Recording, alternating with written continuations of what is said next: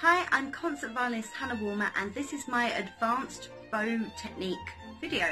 So hopefully you'll like this. If you are not on advanced or haven't seen the other videos, I would suggest going through the basic video first of all, then the intermediate, then advanced. This advanced video is purely for people who have been playing for a number of years, who are very well aware of how to use their fingers, finger flexibility, and are about grade 7 or 8 onwards. If there's anything that I just said that you're not sure about, check out the previous videos just to get yourself up to speed. So by this stage you should have a very good bow hold, you should know where the fingers go, you should know the uses of the fingers, and I'll just go over that now. So basically the gripping fingers are these two, and the thumb comes behind. Trying to get a good angle there.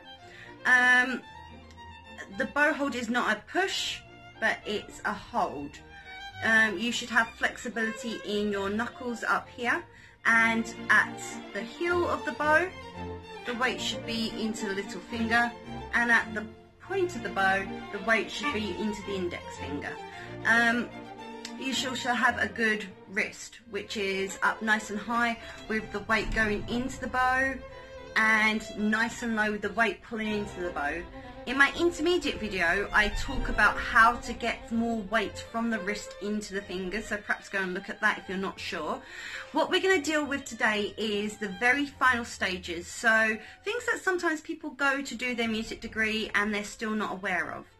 So it's at this stage, this is how to make your violin concerto pop, how to get your playing to the back of the concert hall, and it comes from making a big, loud, powerful sound on your violin, and that does not come from pushing in or tension. By doing that you'll create health problems later in life, or very soon you'll be off with injury, but also you won't create a pleasing sound. So this is the final stage on what you do with the bow to really get the best you can out of your instrument.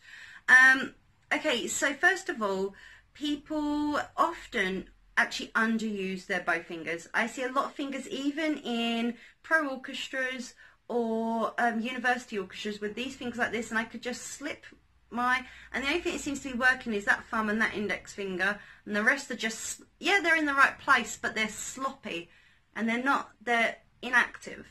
Okay, so we want every finger working. So the first thing we're going to do is, I'd recommend you do this with a partner.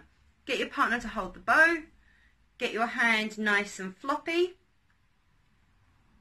like that, and you're going to put just the fingertips on the bow. Now what I want you to do is get your arm to hang, and see that they're hanging even more, like dead arm hanging. It's hard to do this on your own, so get a friend. So literally the bow can pull you around, and those fingers, that grip there, it's not, sorry, I'm hitting a curtain. It's not a grip, what would it like if you was hanging from a cliff, but you'll find that you don't have to be stiff to do it. It's actually the complete opposite. It's hanging from a cliff, kind of, everything else floppy. Okay, that is the first stage, that gripping of the bow.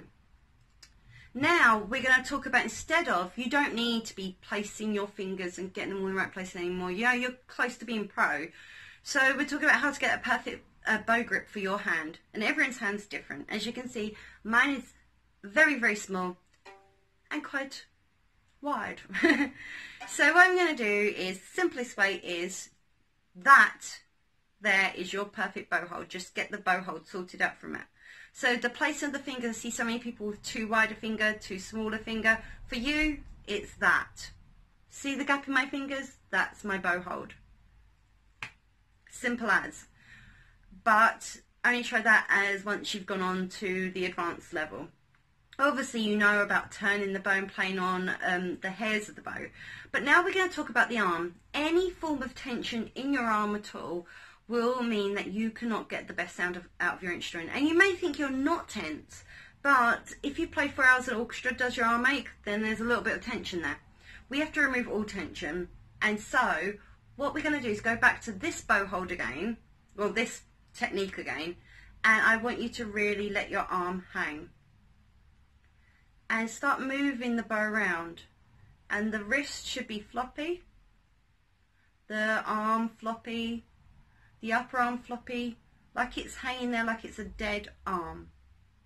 It's best to do this with someone else moving the bow around, and this is a technique I often do in workshops. That complete and utter dead arm feeling, that's how you should be holding and playing your violin. This is the thing that's working, and the arm is as floppy as can be.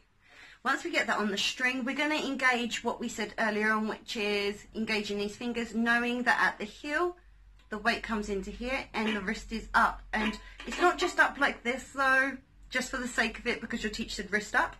It's up, taking all the weight of the arm into the little finger, and down here the wrist is low, so low, hanging from the index finger. Okay, I'm going to move back a little bit now. So to get the best sound out of your instrument, you're going to have to make some bad sounds. Okay, so we're going to start the bow all the way into the little finger. Then I want you to increase the pressure and actually hang from the instrument. See how slow you can go and how floppy your arm can get. But don't be scared of making a bad sound. Trust that your fingers, and only your fingers, can control the bow. But make your arm as heavy as you can into the wrist, pulling down into the wrist. Now pulling the wrist up, but the floppy weight of the arm still going into those fingers. Working like that will soon produce at least 20% louder sound. So that is an advanced final touch on your playing, how to get the most out of your instrument from this excellent bow hold. If you like what you see, make sure you subscribe and also leave a comment below to let me know what you'd like me to do tutorials about.